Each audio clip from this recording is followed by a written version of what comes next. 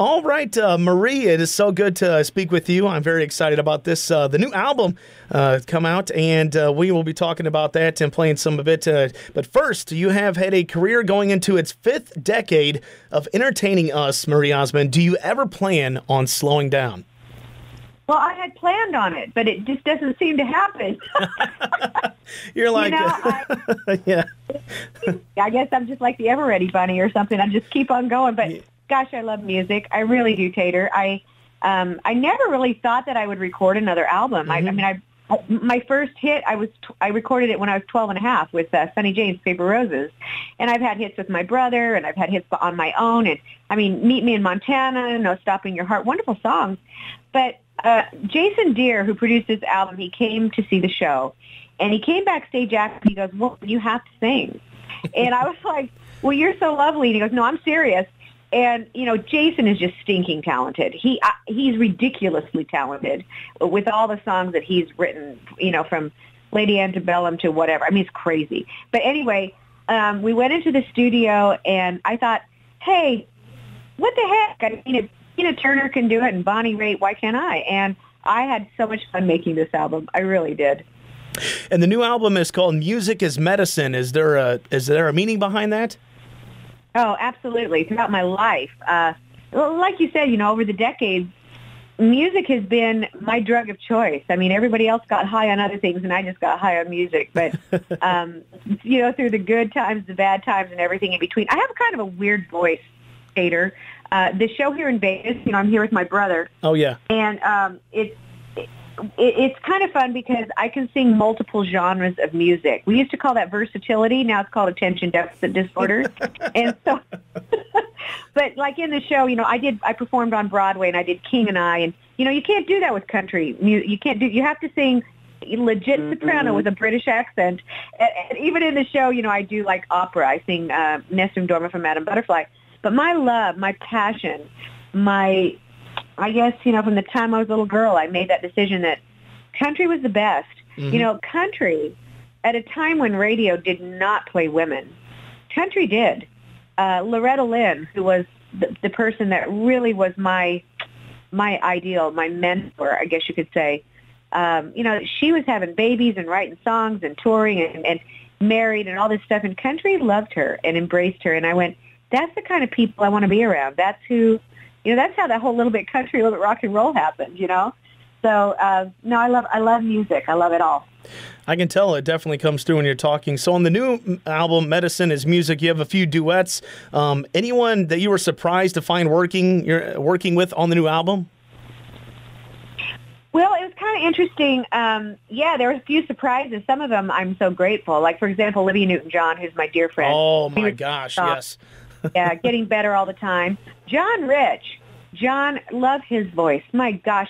And, I've done so many duet situations. John and our voices just kind of lilted together. It's a beautiful song. Marty Rowe, Diamond Rio. Come on, shut the door. The guy is a mega monster and has had more number ones than I can tell you in, 30 years? Yeah. Their harmonies are phenomenal in Diamond Rio. But anyway, to have him on there. But the one that was the big surprise for me, Alex Boyer is another one. I really hadn't planned on recording, but he's this mega YouTuber, and he did Then There's You, which is just this gorgeous song about finding love or finding God or whatever you want to put to that song. It's beautiful. But anyway, we were in the studio, and I love Luke Bryant, but no rapping, please. And so, we did this. Jason and I came up with this song where there's this rap part that's really, really cool. But to me, country and rap make crap unless it's done right. And so, Cisco was next door, and the engineer goes, "Well, he's next door." So I went over and I said, "Hey, Cisco, I have this song. It's called Give Me a Good Song. And I know that you're not country, but I need a little rap." I played it for him, and I'm telling you, it was the coolest thing, Tater. No attorneys, no management, no lawyer, no agent. Straight musician to musician, yes. Yes, and I said, "My gosh, Cisco, you're now a little bit country." And we had the best time, but he really, the song's got banjos and it's just, the production is so cool on it. But to have Cisco on it, it wasn't planned, and it was just phenomenal. I love him. I adore him. He is a good artist. So speaking of duets, on your own show in 1981, you sang a duet, Suddenly, a hit you had with the late Andy Gibb, and suddenly it became a hit. It's such a beautiful song, and you two had a great connection in that performance. What are your thoughts on that one? Oh, Andy was a dear friend. Are you kidding? Loved Andy. That you talk about music is medicine, and it talked about, overdose on the music instead of on the drugs. Andy, that many of my friends growing up are not here anymore because they didn't understand the ramifications of drug abuse and things like that back then. And, he was an artist that truly was taken way too soon. And Andy was clean. It's just his heart gave out, from the previous stuff. But no, what an incredible artist. The camera loved him. The music that he produced. And of course, he came from this amazing family.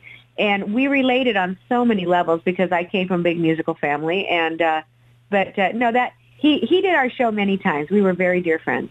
Very dear friends. Good. And that being said, was there a button shortage on men's shirts that day?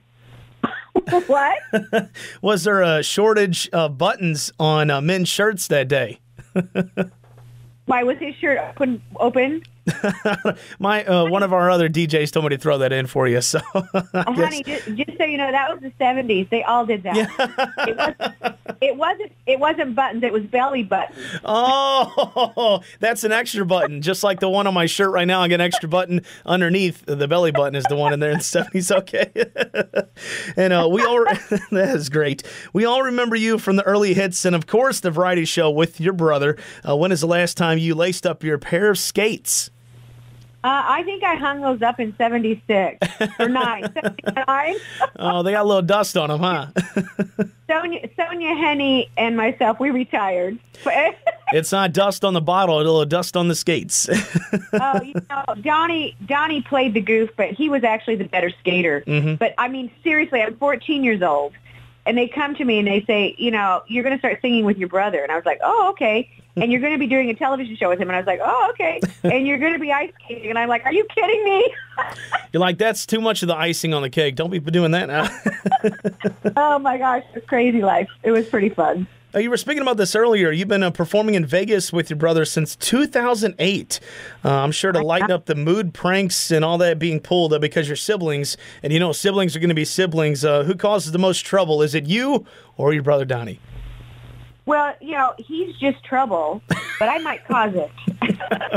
You stir the pot. He's the pot. You might stir it. My gosh. We were supposed to be here for 6 weeks. We're now in our 8th year. The show's been voted, number 1 3 years in a row, and it's been so fun. I was just talking to one of the fun stations, and they were out here for the ACM Awards, and I went over to do the radio thing and talk about Music is Medicine, the album, and I said, come see the show. Mm-hmm. And I was talking to them today, and they were like, well, we didn't know what to expect. I mean, come on, it was Donnie and Marie. And the head guy, he goes, oh, my gosh, I love you. Oh, my gosh. Oh, my gosh, I had so much fun. Yeah, well, that's good. I mean, they expect one thing and they get another. That is great. I like that. It really is a fun show, and they're trying to talk us into another year, and we're like, isn't 8 enough? And so, you're like, when do we call it quits? We're debating, but, it really is an awesome stay-at-home job, and it's 22, 24 weeks a year. Olivia fills in the rest of the time, and it gives you a chance to do all kinds of really things. It's a very personal show, and it is a lot of fun. I bet it is. People come from all over the world, Tater, to see the show, because the Donnie and Marie show was dubbed into 17 languages. And wow. Like last night, we had a person come in from the Philippines, and she looked at me and she goes, you were on my bucket list. And I thought, wow, I'm up there with jumping out of airplanes and shark tanks, I mean, it's kind of cool. Oh, that is great. So you're busy with this brand new album. Congratulations, debuted in the top 10. I got to say, that is really, really cool. Your 10th album, actually, as well. Sounds like you had so much fun recording it. How much has the business of making music changed from when you started, like when you said 12 and a half years old? Oh, it's so different. Mm-hmm. I mean, Paper Roses. Okay, I'm 12 years old. I fly out to Nashville. Sonny James is producing it. everything was done live. I mean, everybody, 60-something people were all in the same room, from your rhythm section to your strings to the Jordanaires who were standing next to me. You know, they did backgrounds for Elvis and everybody on all his records. And I'm 12 and a half years old. All I want to do is throw up. I'm so nervous. And, you know, and now, you know, everything is smaller, you know, instrument by instrument, except the way we did Music is Medicine meant, I'm telling you, the stars aligned. Because Jason, who is just ridiculously talented, we got the best players in Nashville. It all just aligned so that we had every good player in the studio. It truly was a miracle. And you know, you get those basic tracks, and then you can elaborate on them from there now. But and then we did the vocals, and it just, gosh, it was fun. But music doesn't change. The way you lay it down may change, but a good song is a good song. There's a line in Music is Medicine. It says that they categorize it only makes me mad. There's only two kinds, good and bad. And that's the way it is. It's either a good song or it's a bad song. And exactly right, yeah. Yeah, music changes your heart. And only a song, isn't it true, Tater, can take you back to a certain time in your life or document a moment that you're going through now. It speaks to the heart in ways that nothing else can. And boy, I tell you, you know, I'm a New York Times best-selling author. I've written books. I know the time it takes to do that. Making this album was like giving birth to quadruplets. You know, it's just, you put your heart and soul into it, and but it's so fun. It's the best. And you're proud of it. I was just recently watching the Tom Petty documentary on TV, and one of the guys on there said the first time he heard a song by Tom Petty, when he was just doing a demo for him, he said he just got this feeling in his gut, and he remembers the smell and everything around him the instant he heard that song. So I understand what you're talking about. As soon as you hear a good song, you know it for the rest of your life. That, I'm telling you, it's true. It's why we wrote Give Me a Good Song, the one that I told you it was on. When it's a good song, it's a good song. You remember it, you sing along with it. Music is Medicine. It had to be the name of the album, you know. And like I said, you know, hey, if Tina Turner and Bonnie Raitt and all these women can come back and sing, then so can I, because I can sing something a lot more legit at age 29 now than I could have when I was actually 29. I see what you did there. So, speaking about your album, my favorite song is Unbreak This Breakup. It's such an emotional song about loss and shattered love. Did you have any moments recording this new album where you had to step back and maybe collect yourself? Can I tell you, I love that you love that song. That is one of my favorite songs on the album. And the reason is if you'll notice, it takes you through a journey, whether it's finding love, refining love, losing love, you know, finding God. However, the whole album, every song has been chosen for a reason, you know, how music heals. Unbreak This Breakup, the biggest mistakes, Tater, that I've ever made in my life was I was too prideful to say I'm sorry. And, you know, you don't learn that when you're young. You learn that once you've been through the heartache and the hell of it all. And so, you know, Love This Tough is another song that I love on there with John Rich. But, no, I'm so glad you love that song. I do love Unbreak This Breakup. Thank you. I'm so tickled you like that. That's great stuff. So you're not only making great music with this new album and making great miracles happen for children. Most people want to do good in this world, but you have to achieve that. I just want to thank you personally for being such an inspiration to many and helping thousands worldwide with what you do, Marie. Oh, you are so cute. You know, I am one of the co-founders of Children's Miracle Network along with John Schneider. You know John. John from Dukes of Hazzard. Yes. You know, Bo Duke. I mean, he had a lot of country hits too. But, you know, did you know that I dated John back in the day? What? No, get out of here. Yeah, we dated, and I really, truly, Tater, I thought things were going great, and then I realized John just used me to get to Donnie. And so, no. No way. Oh, man. I'm so cheesy. Oh, that's great. Oh, well, it's not great, but I guess. Oh, we are dear friends. I've known John forever, and we've been through so much together. He is a lovely guy, and we love those kids. I'll tell you a crazy stat. Every minute, 62 children enter one of our children's hospitals, and basically that's a little over a child every second. But we help 11 million kids every year with Children's Miracle Network now, and the best part is 100% of it goes to the kids, and it stays in your local community. You help your own community. You help your own kids. It's the best. That is unbelievable. I can't believe you do that. I love that so much as well. So you've done Broadway, TV, reality TV, and now you even had your own radio show at one point. You want to co-host one of the shows with us here? Hey, I'll do it. Are you kidding? No, I'm serious. Okay, so when my mother was really sick, I didn't want to be on the road. I wanted to be home with her. And so I said, I'll do a radio show. So we did 5 hours of talk a day. And it was talking music. And it was the most fun. And I'm telling you, I've done television. I've done it, like you said, I've done it all. There's nothing more personal, more cool, and more literally one-on-one. Like right now, we are having a 3-way conversation. We've got somebody listening to us. It is so intimate. Radio's the best. And when you can put music to it and touch people's hearts and set up songs and explain why you did things, it's the coolest. It's the best. I mean, even with Children's Miracle Network, those children will come and do radio interviews and be more real and honest than they ever will be on television because they get scared, Mm-hmm. So 10 songs on this new album. What was the hardest one to do? What do you think was the toughest one to get nailed down? Ooh. Well, I love them all. The toughest thing for me was to narrow it down to 10. Exactly. We actually recorded 14 of them. Okay. And so what was hard was to put it down to 10. Wild and Sweet is the toughest one. Oh, I don't know. But Wild and Sweet is one of my favorites, too, because it's like the perfect day with the person you love. I was in kind of a bad marriage, my second marriage for 20 years. And so when you find love again, it's just so beautiful, isn't it? And I love the song with Marty Rowe, I'd Love to Be Your Last, because when you finally find it, man, it's like being home, and it's just beautiful. And you finally have that person that will legitimize your life with you, that will just say, live this out with me. And so that might have been, the most tender one that I did, I think. And Baby You're Crazy. I don't know. You know what? You're the first person that's asked me that.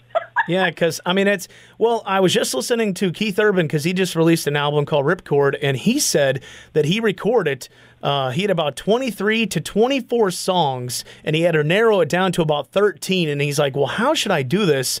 And he was like, how about I go about it as doing a set list for a concert? What I want to start out with, what I want right in the middle is the meat, what do I want to finish with? So... Amen. You have to think that way. That's why, literally, when you are pacing your album, you go, I need a song to open with. I need a song to close with. I need a song to get intimate with. I need a song that will touch somebody's heart. When I'm talking about it, I want people to relate to this. And that's why, I agree with Keith. I think Keith is a monster talent, mm-hmm. and I couldn't agree with him more. Yeah, an album you want to put on at the first song and don't want to take it off until you hear the last song. So it's almost like a book, which you know about. It is. Well, but that is the absolute. It's like pacing a show, like here in Vegas. It has to fly. You don't want people to think about time. You want them to just get so engulfed into the music that you take them on this ride, and that's what's important. And that's how music is the best. It's just the best. Speaking about the best, you are the best, Marie Osmond. Thank you so much for spending some of your day with us. You're so cute, Tater. Hey, I'm serious. Anytime, I know you're far away, mm-hmm. but I'm telling you, if you're in Vegas, you come see the show, you be my guest. All right. Sounds like a plan. You're so sweet. I love that, Marie. All right. Well, you have a great rest of your day, okay? Hey, thank you so much, Tater. You have a great day, too. All righty. Bye-bye. Bye-bye.